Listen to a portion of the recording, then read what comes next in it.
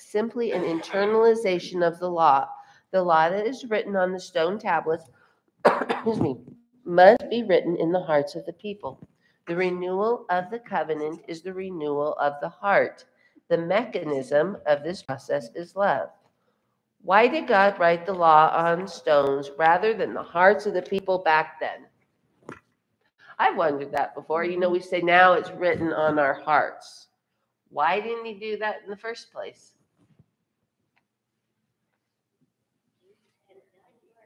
Probably did.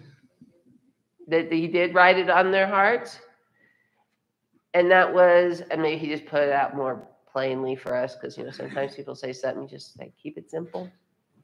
Dr. Cooper, toss down. You know, even nowadays, most laws are thought about and put together and so forth, but before they actually are written down as laws. And I suppose that maybe back then it might have been the same thing, that God had written it in their hearts and they knew about it, but then it became written. Sort of like our laws now. A law will be formulated and put together, and then it gets, lots of people know about it, a lot of them don't, I guess, but then it gets written down and actually becomes, as they say, codified. Okay. I don't know. Anyone else? It was definitely on their hearts before, because when they were called out of Egypt, that's one thing that they were wanting to do, is to continue their sacrifices and worship on Sabbath. So that was already in their hearts. It was something they knew. As they had been in Egypt, they had kind of forgotten because they'd been there so long. But this was not new to them. Okay. And it was written on Abraham's heart. Abraham didn't have anything written down. But I think, like Dr. Cooper's point, okay, you write it on my heart, but my heart and my mind and needs help sometimes. That was like one of my parents, I know a couple weeks ago, I think she told me she was going to be gone last week. And I'm like, why didn't she tell me? Why didn't she tell me? A couple of days and I told her afterwards, yes, you can tell me verbally, and that's great, but you need to write it down. Send me a text, send me an email, something that I can see. Okay, she's gone, but I don't remember the exact days, to write it out in stone, kind of. Yes, sir. If it was not written down, and if it was not in their hearts to begin with, up until it was written down, it would almost seem to indicate that it didn't exist. And we know good and well that, for 2,000 years or something? Yeah.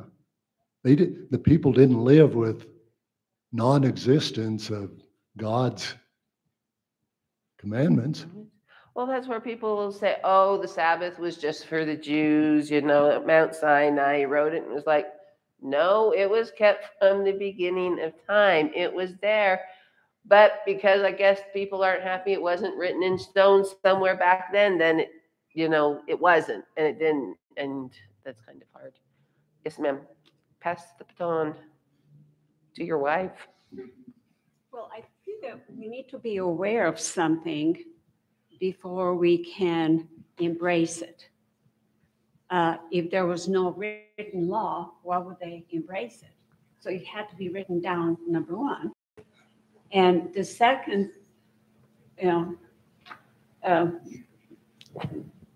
thing that comes in, God is, this is what God wanted them to do because of their own good, but God doesn't want to force his law onto anybody. I think that writing something in our hearts, it's a mutual process. We have to open our hearts to that law. We have to embrace that law. We have to open our hearts, and God is going to help us write that in our hearts. It's something mutual. Okay. It's a relationship. It's not, God is not going to impose himself and force himself onto anybody, but he has to I mean, God doesn't have to do anything, but the law needs to be. People need to be aware of, where is this wellness coming from? If you keep my commandments, it will be well with you. So we know, and that is that the whole reason of God giving the commandments, because He wanted the best for us. So we have to be aware of the law, but then we have to embrace it. We have to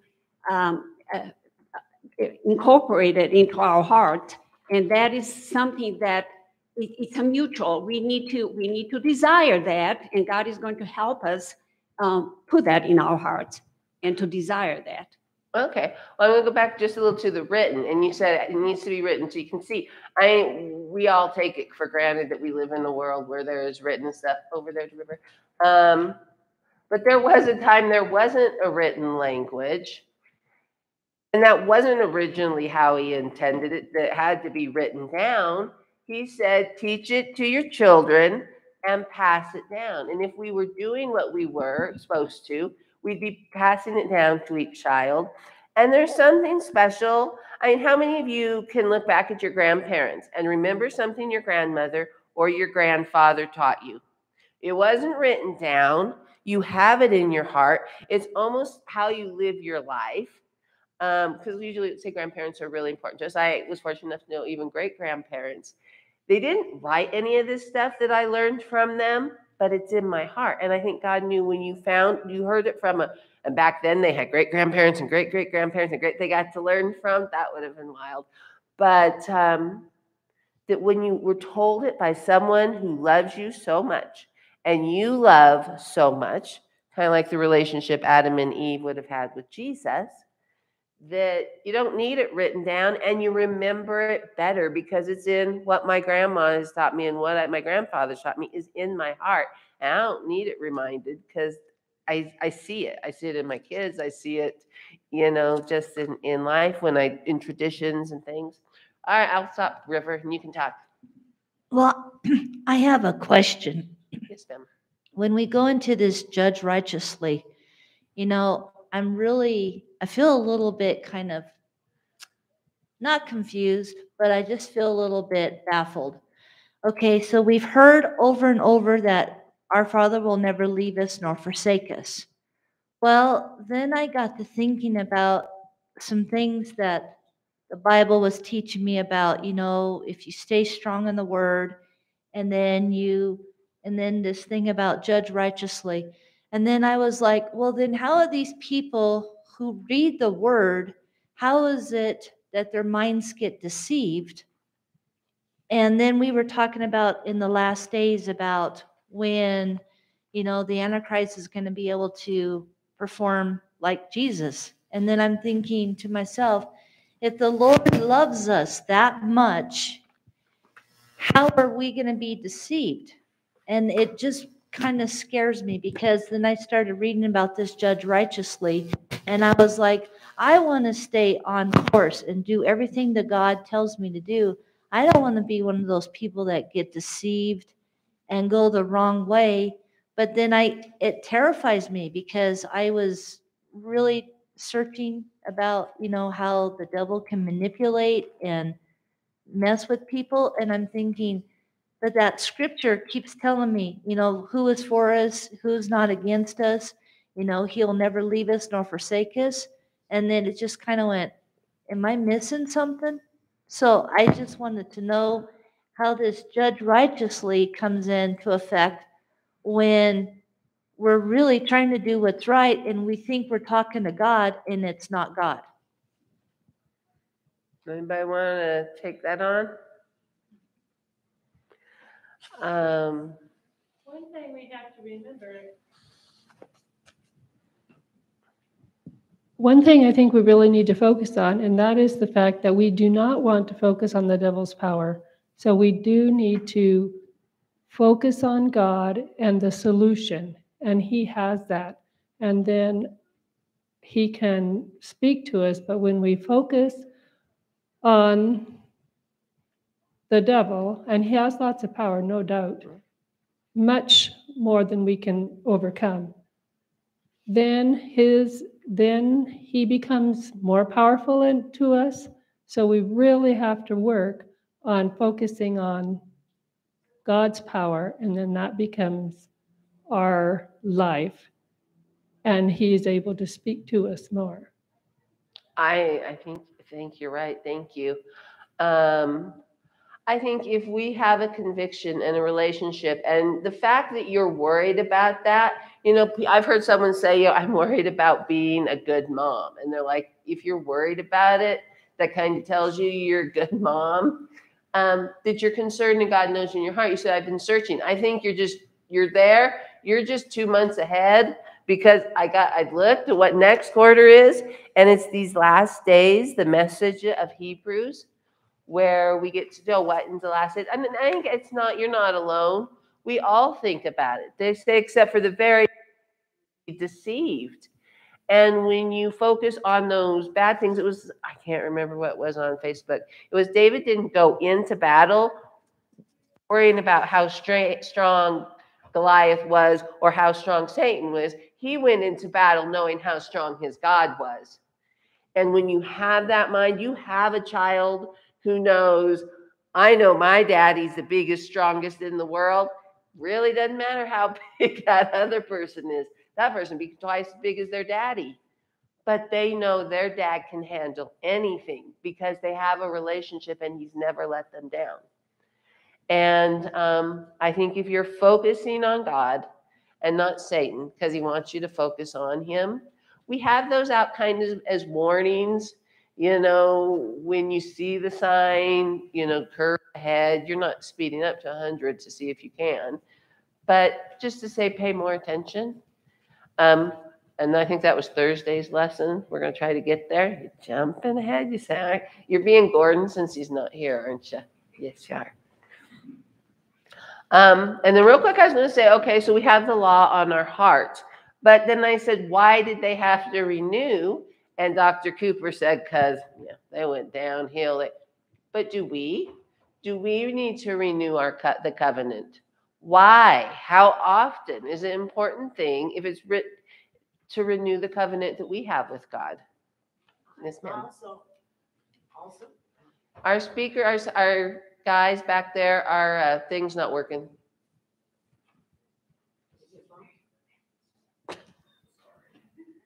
You're okay. Making him not pay attention. Okay. Also, the people said, all that you have said, we will do it. And we can't do it. It's when we rely on God. So that's why he needed to put it on our hearts and let him come into us. And he lives it out in our lives, not us doing it. When we try to do it, we fail. I think sometimes it's really easy for us to look at the children of Israel and look at them as like real big screw ups. But it's a whole lot easier to see everybody else's big old screw up than laying in bed at 11 o'clock at night. They start to come to you that you really aren't that much different than the children of Israel. Yes, sir. To your question, if a covenant has not been broken, does it need to be renewed?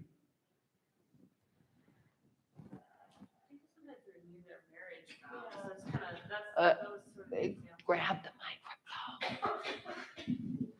I mean, people sometimes renew their marriage vows. That's not super unusual, especially nowadays. And I don't know, like that doesn't always, it's not always that they were divorced or, anything. They just bad happened.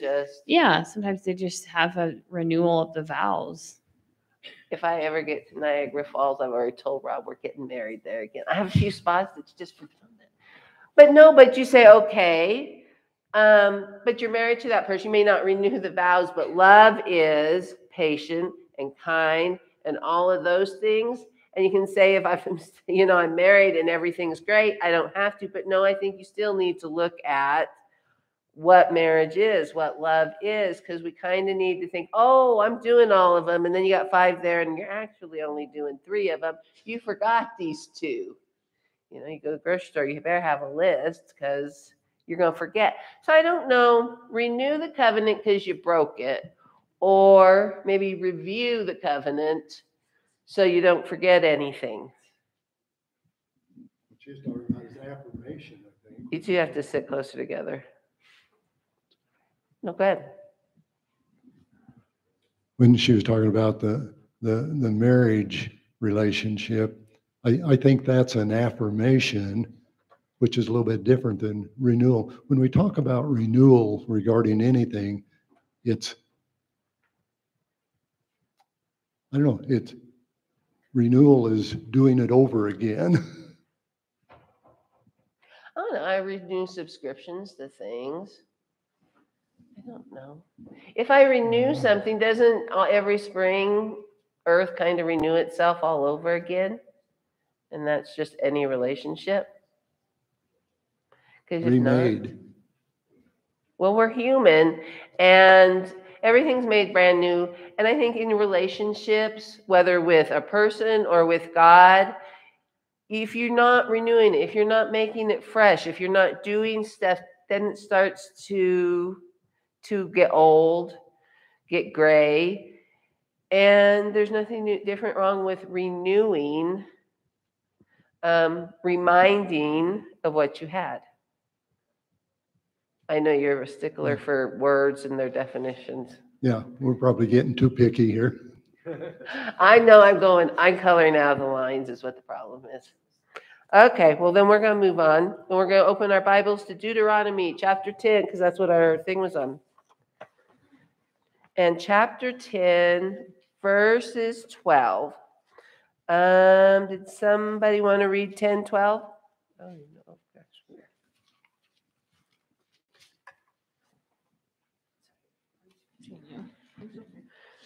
All right, Deuteronomy 10, verse 12 says, Now, O Israel, what does the Lord your God ask of you but to fear the Lord your God, to walk in all his ways, to love him, to serve the Lord your God with all your heart and with all your soul, and to observe the Lord's commands and decrees that I am giving you today for your own good.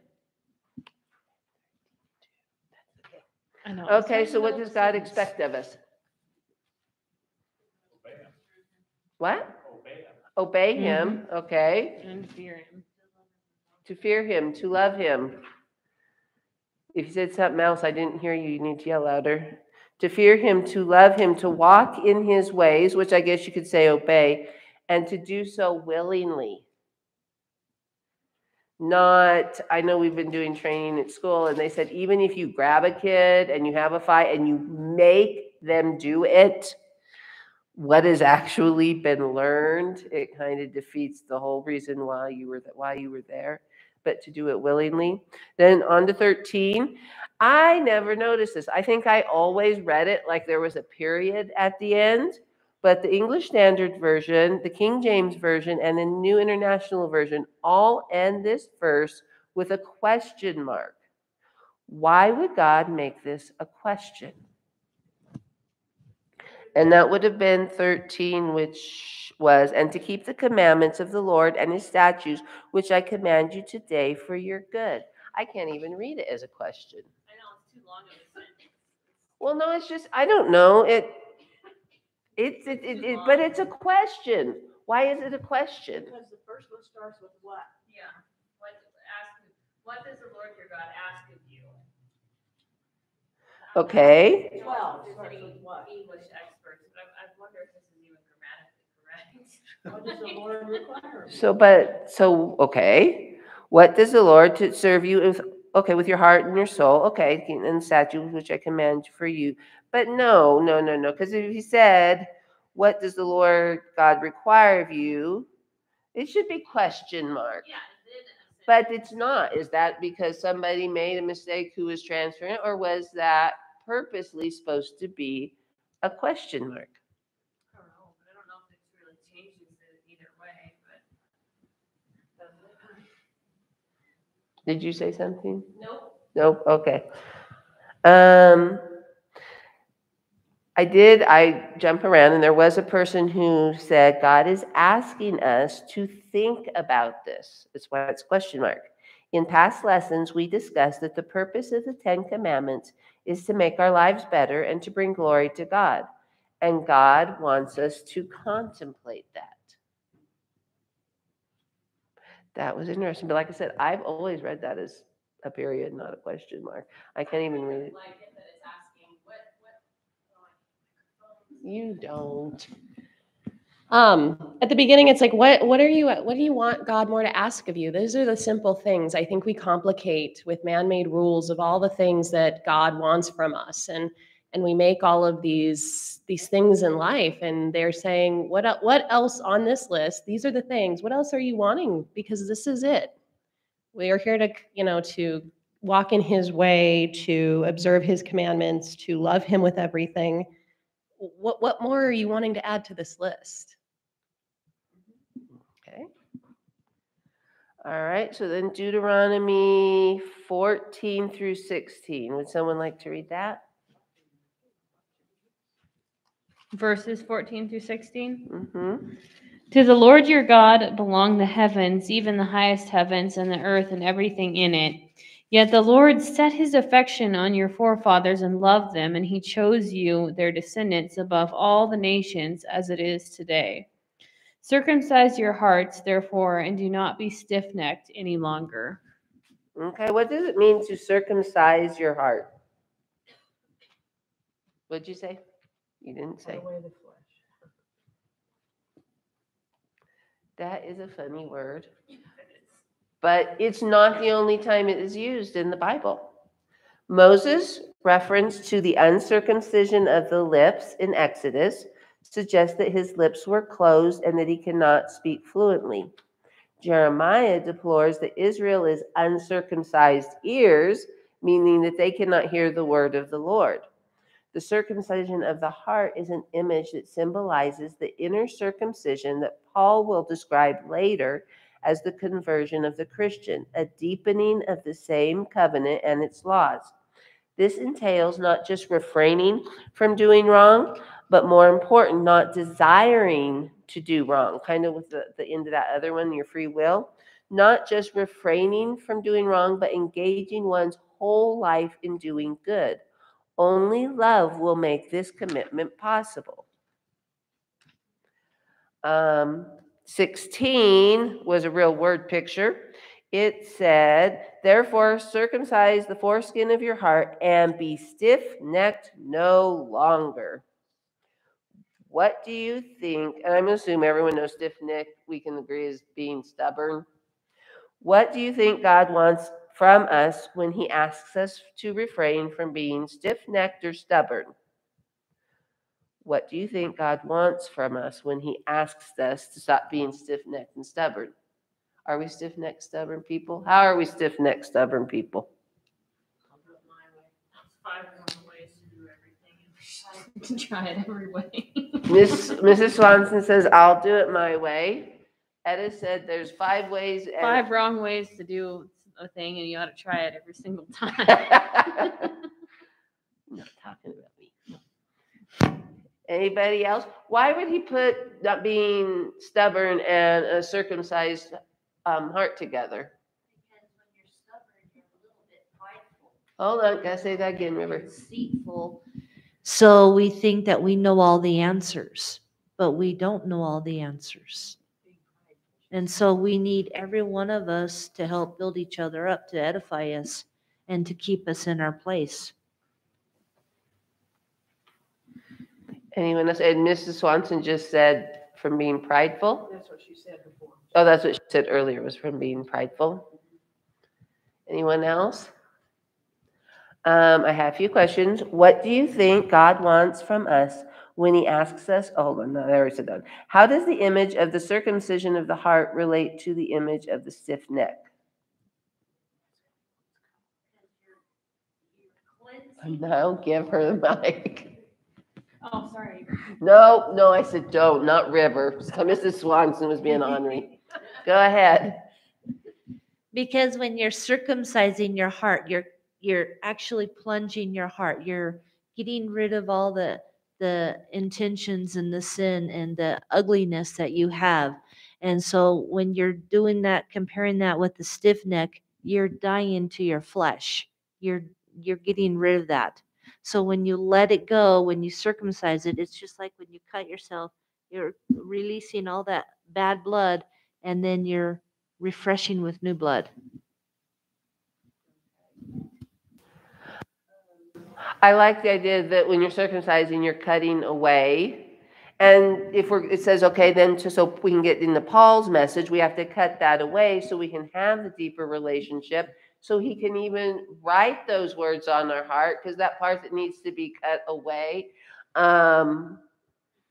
She's killing me here. That part that needs to be cut away, God can't get in. It's kind of like covering up the hole where God wants to come in and write.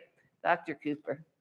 It would seem like this would be very close to baptism, in that baptism is indicating a big change in life that is an outward indication to everybody else, and circumcision of the heart is a inward, similar kind of experience of change that's taking place within you, but not necessarily visible to other people.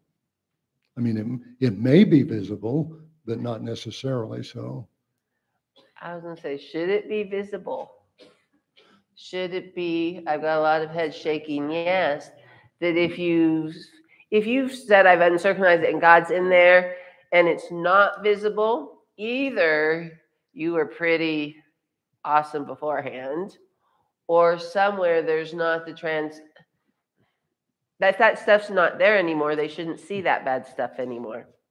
That's kind of the fruits of it, though. Mhm. It's the evidence of it. It's not the actual happening that takes place within you, but it's followed up with the evidence for sure. Okay. What makes this commitment possible? What makes it possible for us to have this circumcision of heart, to quit being stiff-necked, stubborn? I mean, I've heard people say stubborn. You tell me I'm stubborn, I'm actually not going to take it as, I'm going to take it as a compliment. But what makes this commitment possible? God's grace. God's grace. Somebody, I can't remember who said that I can do it all myself type of thing. And realizing we can't, the Holy Spirit has to make all that possible. Because I know my father's passing away and I can say only so much. Jackie can only say so much. My mom can only say so much. But I've come to the conclusion what we really have to do is pray for the Holy Spirit to go in there, be relentless. And I know I told my dad this last time, when we get to heaven, and my great grandma Hotchkiss was a very special woman. And I know from the day my dad was born until the day she died, she prayed every day for his soul to be saved. And sometimes I think when she gets to heaven and she asks God, where is he? He's either going to be there, or if he's not, God's going to say, I gave this man so many, and trust me, the stories, so many chances, that he'll say it was his choice. But it is his choice. It is our choice, but only through the Holy Spirit. I mean, we're messengers and we can do a lot, and God expects us to. But God expects us, I think a lot of times we think we're doing it. We're not. We're introducing the person to the Holy Spirit that's going to make that possible. What are the risks of an emphasis on love at the expense of the stiffness or strictness of justice? Because our lesson talked a lot about that, of God's love and having a love relationship with God, and love covers everything. But then there's justice. And it talked about that and I think we're kind of heading into the stranger. And I think one of the risks is that, we forget the third angel's message in the last day is to fear God because the hour of his judgment has come. And we can't forget that, God's judgment is actually an act of love and justice. But if we focus too much on, it's a balance. If we're just, think that God is just all about love and that he's going to turn a blind eye to sin, then we're kind of missing the whole picture. I think the whole world thinks that if you love somebody, love covers all and love is blind, but there is a part where love is justice. Monday's lesson went into love the stranger. Loving your neighbor is one thing, but the stranger too. Why did God require Israel to love the stranger? And I have five different reasons. What are some reasons why God said to love the stranger? They were strangers in Egypt. Okay, did she take yours? Oh, you took yours. All right, because I said there's five. So because they were strangers in Egypt, whatever.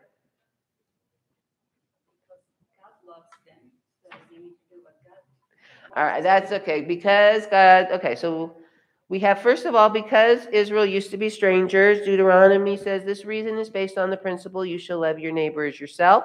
Because, and then like Susan said, because God loves the stranger. This reason is rooted in the faith in the Creator who owns heaven and earth. Two principles are implied in this reason. First, there's a principle that God has created the stranger in his image. The second principle derives from the first one. It is the principle of imitation of God by his servants. Okay, I still have three more. Anyone else? Why are we supposed to love the stranger?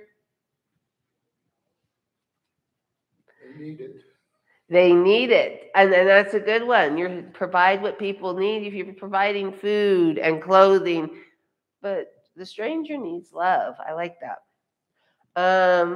Another one I had was to prepare to meet God. God belongs to another order. He is the Holy One who is essentially different from us humans.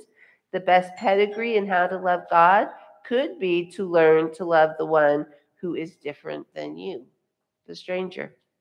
Another one, to prepare to meet with other people. As former slaves, Israel had to learn to see others not just as cruel masters they hated, but as neighbors to commune with and to share with and love. The experience of love gets richer and stronger when it's lived between two people. And that had me on a question. Does our past or our experiences right now reflect on how we deal with strangers? And is that okay? If you've had a bad experience with strangers, we tell our kids, stranger danger, don't talk to strangers. That's really not something that's in our culture. But then on the other thing, we live in America, and you go anywhere, you usually can find somebody who's willing to help you. There was the story of the farmer who had COVID, and all the other farmers stopped what they were doing and harvested his land so he didn't have to worry about it. You have a broken tire, your flat tire on the road, and somebody pulls over. But the Israel had bad experiences with strangers that he had to rebuild their past. God knows we have a past. We come in, everyone comes in with a past. And he asks us to do these things that are like, it's like when the doctor says you need to eat healthy or you need to exercise. You go, can't you just give me a pill? And God says, no, that's not how I'm going to fix you. That's not how I'm going to heal, not maybe fix, but heal you. And teaching them how to you have to learn how to love the strangers heals you from what the strangers did to you in the past. Real quick, a comment on loving them because they were strangers in Egypt. I think, God was outlining a lot of principles for how they were to treat people. I don't know. I don't have a lot to say about how they were treated in Egypt, but, they were slaves in Egypt. So I imagine that a lot of their treatment probably was not just or fair. And so God was outlining these principles of how they were to run their government and they were to never forget how they were treated in Egypt and that they were slaves in Egypt. Okay. Thanks. How do you deal with panhandlers? I don't know. I did have a lesson, that was part of the one I cut out in mine, that dealt with panhandlers, did with people crossing the border. I chose to be non-political. In case my mom showed up, I'd be in trouble. That's a good question. That's a good question. A lot of times I let the Holy Spirit speak to my heart. And if he tells me to do it, I've actually ignored it before and he still doesn't let go. So I have to go all the way around the block and come back and do what I was told the first time. Was that the second bell? No, we didn't hear that. You guys are too based on the law. You need more love. Okay, to pray, I'm going to do this one in my closing. To prepare to shape and fulfill their own destiny as strangers, as former nomads in the wilderness, the Israelites had to learn the way of holiness and the value of living with different people without compromising their own holy identity. In the same way, Abraham, Joseph, and Daniel had to learn how to live with the tension of reconciling the duty of holiness with the duty of love. And when I first saw that, to prepare and shape their own destiny, I thought of that song, this isn't my home, I'm only passing through. Technically, we're strangers. And then treat each other as you'd like to be treated. Keep that down. Okay, I'm doing the close. Miss really good stuff. I'm doing the close. Ellen G. White in Selected Messages, Book 1, pages 320 and 321 says, the commandments of God are comprehensive and far-reaching. In a few words, they unfold the whole duty of man. Thou shalt love the Lord your God with all your heart, with all your soul, and with all your mind, and with all your strength. You shall love your neighbor as yourself. In these words, the length and breadth and depth and height of the law of God is comprehended, for Paul declares love is the fulfilling of the law. The only definition we find in the Bible for sin is that sin is the transgression of the law. The word of God declares, there is none that does good, no, not one. Many have deceived concerning the condition of their hearts. They don't realize that the natural heart is deceitful above all things and desperately wicked. They wrap themselves about with their own righteousness and are satisfied in reaching their own human standards of character. But how fatally they fail when they do not reach the divine standard, and of themselves they cannot meet the requirements of God. We may measure ourselves by ourselves. We may compare ourselves among ourselves. We may say we do as well as the one or that, this one or that one. But the question to which the judgment will call for an answer is, do we meet the claims of high heaven? Do we reach the divine standard? Are our hearts in harmony with the God of heaven? Let us bow our heads. Dear Lord, thank you for this Sabbath day. Thank you for all our brothers and sisters here that are here to lift us up, to remind us of why we're here. Lord, please open our hearts. Help us to love our neighbors, love the strangers, love our families, and to grow closer and more like you every day. Please bless us this Sabbath and the ones who aren't here. In your name we pray. Amen.